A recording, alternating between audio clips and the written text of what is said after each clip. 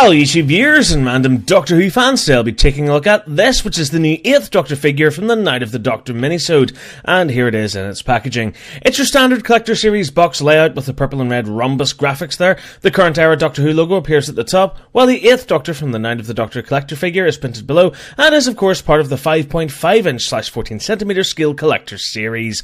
The window display is huge, extending around to the side of the box, giving us a good clear look at both the figure and his accessories. The back offers an image of the figure as well as a quote from the character, which isn't actually from the Night of the Doctor. I thought they would have went with "I'm a doctor, but probably not the one you were expecting," or something like that, but what can you do? And there's a write-up on the character which is slightly longer than the bios given to the other figures, so if you want to read it then pause the video. So that's it for the box, let's move on to the figure itself.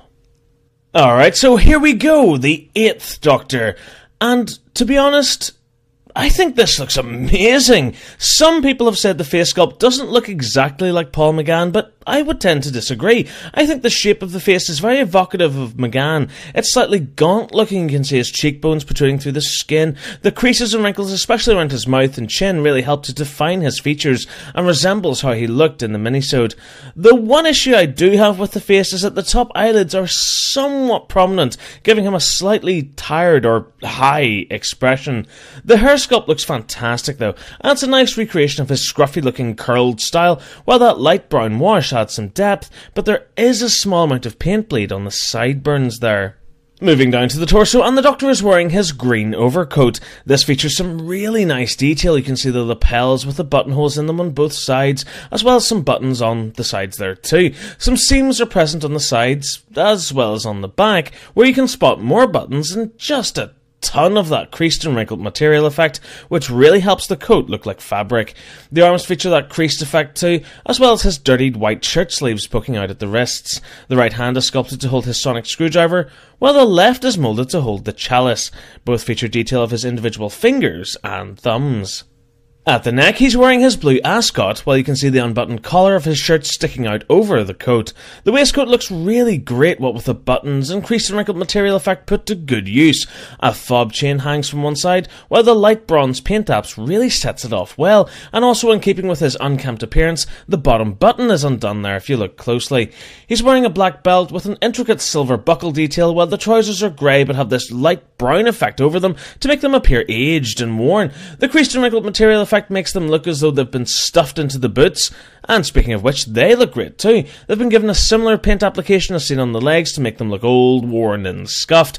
The sculpting of laces running up the shins can be seen, as well as some creasing at the ankles, while the undersides are black and feature some legal down a humba blanc flangois. So when it comes to detail, put simply, I love it. Turning to articulation, and while the head can rotate, I'd advise not doing an exorcist twist, as this can shear the paint off the neck, but it can turn from side to side there with ease. The arms can do a full 360 at the shoulder, but are a little bit hindered by the coat. They can also move out to 90 degrees at this joint as well. A full 360 is found at the top of the arm, the elbow can bend into 90 degrees, and a full 360 is present at the wrist. The Doctor features full 360 degree waist articulation. The legs kick forward and back through 90 degrees and also move out to the sides, but not by too much as the coat kind of gets in the way. They do offer a full 360 at the top of the leg, the knee bends into 90 degrees, and there's another full 360 at the top of the boot. So when it comes to articulation, I'm impressed. Taking a look at accessories now, and the 8th Doctor comes with 3. First up we get Cass's bandolier, which technically the 8th incarnation of the Doctor never wore, so it is kind of strange to see him packaged while wearing it. It is removable though, which will please hardened nitpickers like myself.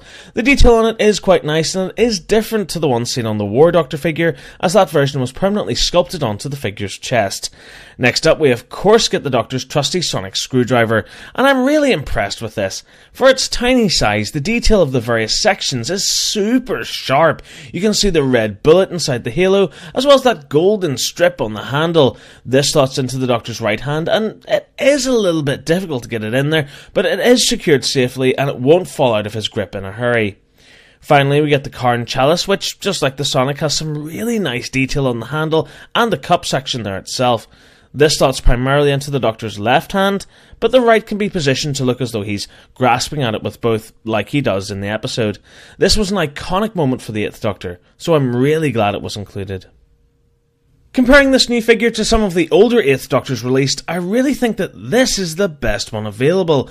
I like the Enemy Within TV movie version which came with the 11 Doctors figure set, but the face just doesn't look right, while the alternate 8th Doctor head, which inexplicably came with the War Doctor, is great, but it just looks too wide, so the combination of the face sculpt plus the excellent attention to detail in the clothing makes the Night of the Doctor version the superior figure in my opinion.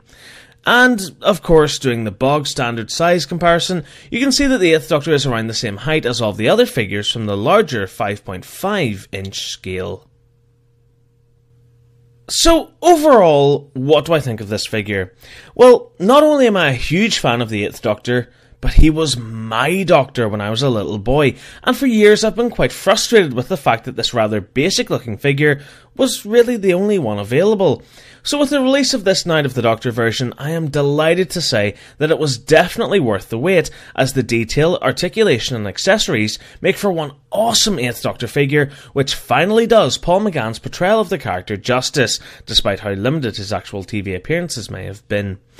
If I had to point out a negative, I would say that while the accessories are great, I feel that a young John Hurt War Doctor swappable head should have been included too, which would make the bandolier make more sense. But as it stands, I'm happy with it and I can't complain. If you're a fan of the 8th Doctor and you're unsure of which figure to go for, like there's much choice, I'd strongly suggest picking up this one. And if you want to see me completely fanboying for 15 full minutes, be sure to check out my interview with the man himself, Paul McGann, a link to which is in the description below. And so that brings us to the end of this review.